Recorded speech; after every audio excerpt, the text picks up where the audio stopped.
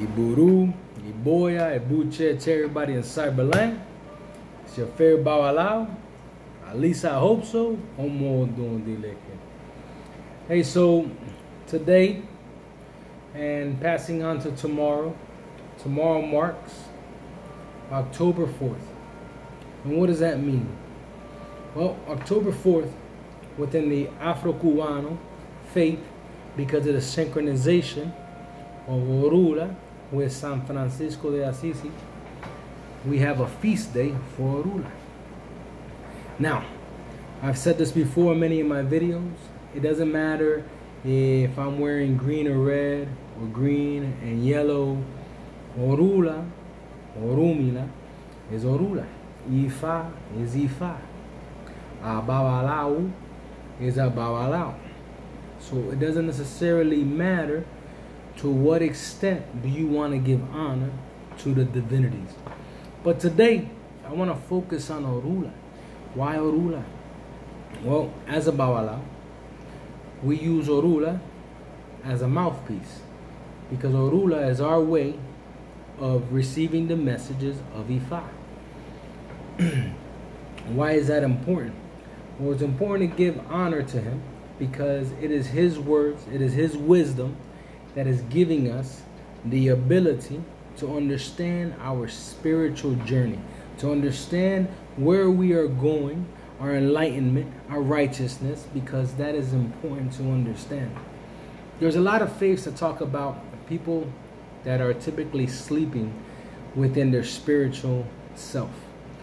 We have a lot of faiths that believe that there's only a small percentage of the world that is truly in tune when we talk about divinities and when we talk about being spiritual.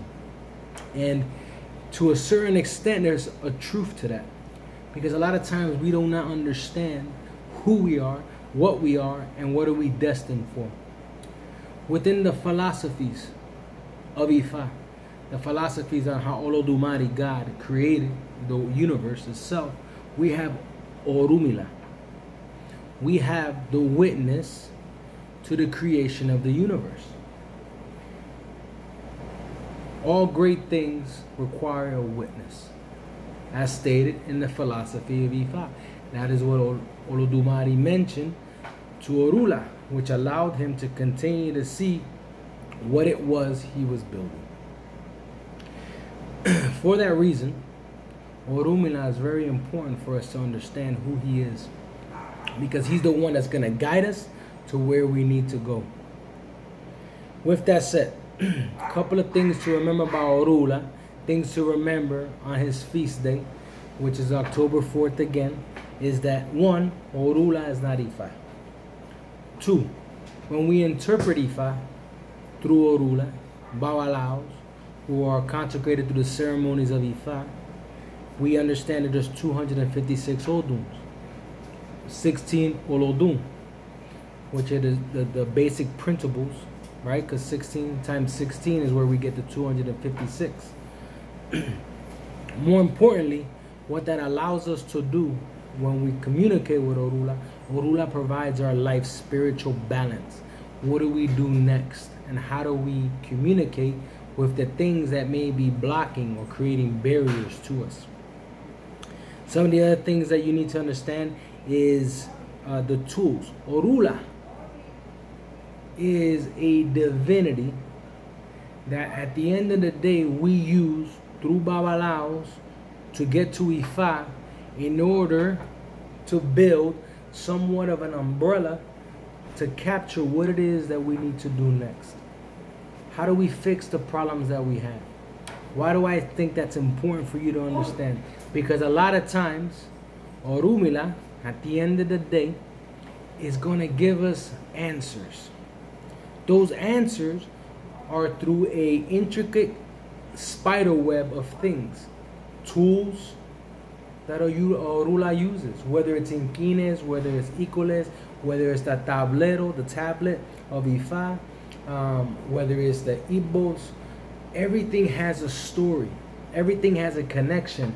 And what Orunmila has, what makes him valuable, is that he has a pack with all these things that have a spirit and a connection to life. a spirit and connection to mankind.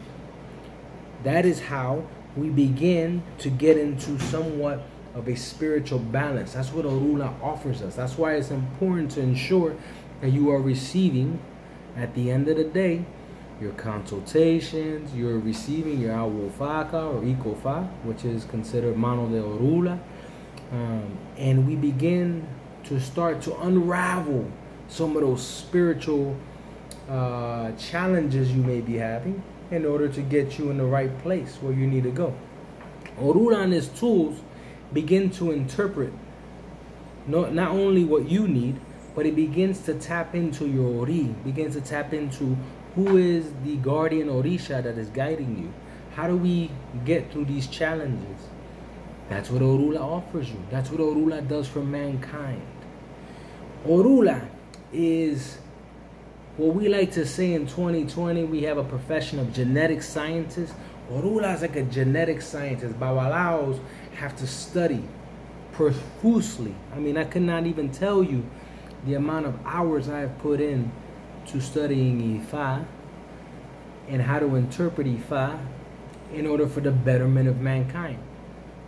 I'm talking master's, doctorate level degrees. Because like a genetic scientist, I have to be able to look at your genealogy. I need to be able to look at all the dots. I need to be able to look at that strand.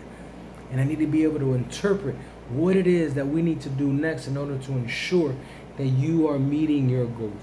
Orunmila is that guiding light for the Babalaos. That is what makes Orunmila special. Some things that I want to make sure that we understand. For those of the Afro-Cubano faith that understand the synchronization, that understand why it is that we do what we do, and the traditions on how we've gotten to his feast day being October 4th, we understand that we wake up at 4 a.m. We understand that we don't brush our teeth for nothing. We go straight to, first, you honor God, Olodumare. Moyumba Olodumare. I give tribute to Olodumare. And you work your way down that list. Because that's the first thing we always do. Second thing we do is that we give thanks to the Eguns. The Eguns, the spirits that have come before us, our ancestors. Okay? So I'm starting to give you a preview and a list of things to do on October 4th in order for you to give tribute to Orunmila. Again, maybe that you don't follow the Afro-Cubano faith, but you follow the traditional, and that's okay. Because at the end of the day, you don't necessarily need a day to give tribute to Orunmila, but you do need to understand these phases and why. 4 a.m. is the given time in our philosophy when all the divinities come down. It's the given time right before sunrise that we start to work on the things that we need to work. That's why we choose 4 a.m.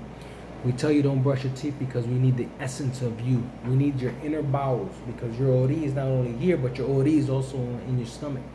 And we need to Orunmila and the divinities, and everybody needs to understand where you're coming from. Also, what kind of offerings do we give? When we talk about Adimus for Orunmila, we talk about things in pairs, things of twos. Why? Because of Yoloduns. When we talk about Baba Yolbe, all the way down to Baba Aregun, which is the 16 Mays. Mays means two, means pairs. That's why you light 2 candles. That's why we give 2 cocos, 2 coconuts. That's why we give 2 yames, which is a root vegetable. We give them things in 2. Now, when you do an adimu and you start to cook something, right, of some sort, then we can get creative. And there's a lot of different ways of doing that.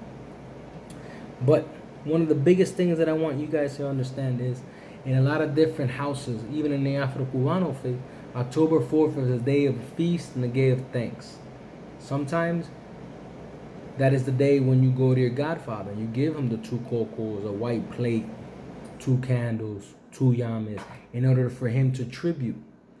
Typically, you get a consultation from your godfather that you schedule, and you give him that derecho. You give him that whatever that amount is to charge for a consultation. You give him to that day, and he starts to accumulate all these things so that he can build a feast for Orunmila.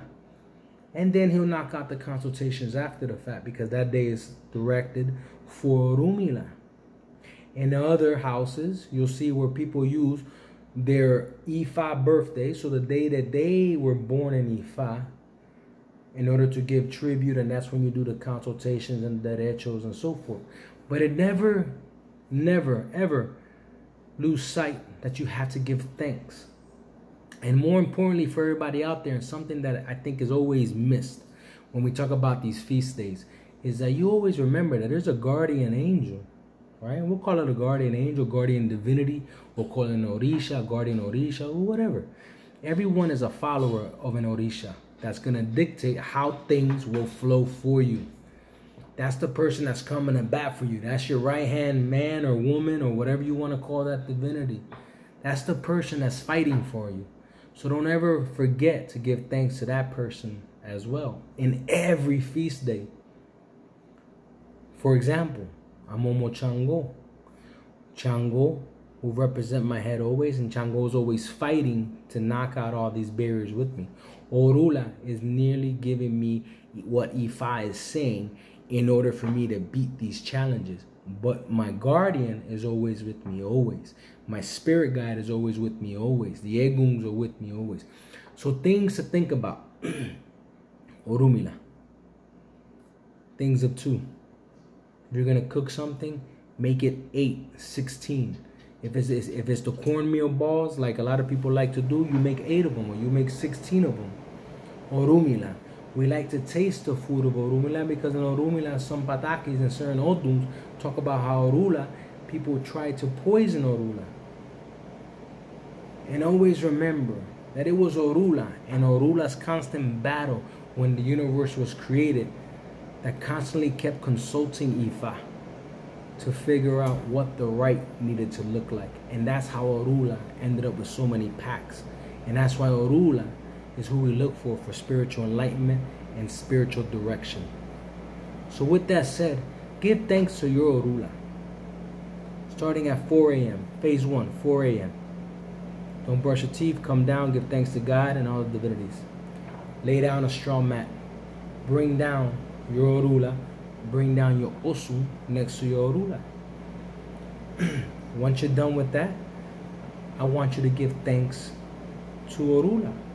Iburu Orula, Iboya Orula, Ibucheche Orula. I want you to light the 2 candles. Number 2. And I want you to follow the direction of your house on how to intend those inquines and that ota, that rock that's in there. And I want to make sure that you are giving him the proper time, effort, and understanding. Receive his ache by giving your time, your sacrifice, your ebo. With that said, Mafarafun Orula, Mufurubale, to all the godfathers out there that birth your Orulas, because that's why you go to their houses. That's why you call them and you say Mufurubale Ifa, because you're giving thanks to Orula that birthed your Orula. With that said, Iburu, Iboya, Ibucheche, that's just icing on the cake. There's a lot to cover, but don't want to prolong this more. Gave you a couple of steps of things to do. Okay? If not, go to your godfather's house. Bring him a white plate, 2 coconuts, 2 yamas, 2 candles, a derecho, whatever he charges for a console. Parino, Iburu Boya Bucheche. Thank you for the guidance thus far. Mufurubale Ifa, your Ifa who birthed my Ifa, your Orula who birthed my Orula. With that said, hopefully that clears up some things. Iburu, Iboya Bucheche. Give me a couple of likes, give me a share, leave me some comments, shoot me an email. La Regla de Ifa, la.regla.de.ifa@gmail.com. La.regla.de.ifa@gmail.com. With that said, Cyberland, Iburu Iboya Bucheche.